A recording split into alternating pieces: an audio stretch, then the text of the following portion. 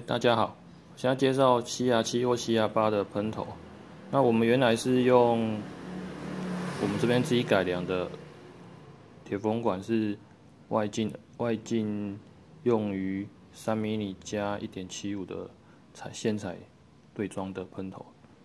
那改良成是外径是4 mm 的铁氟龙管，跟喷头可以对插。 这样制作呢，就是为了减少减少我们喷头在结合段会溢料。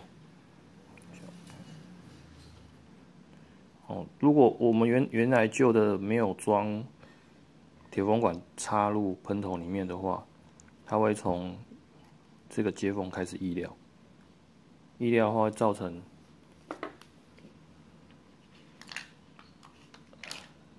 加热铝块它会有溢料情况，就像现在会有焦掉的状况会很严重。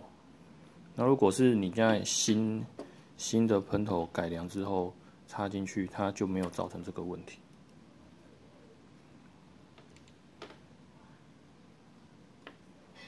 你这样装进去之后对锁，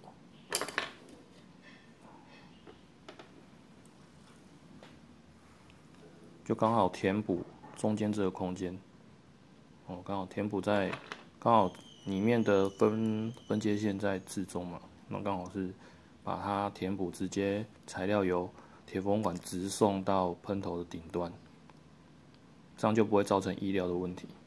这是新改良的喷头。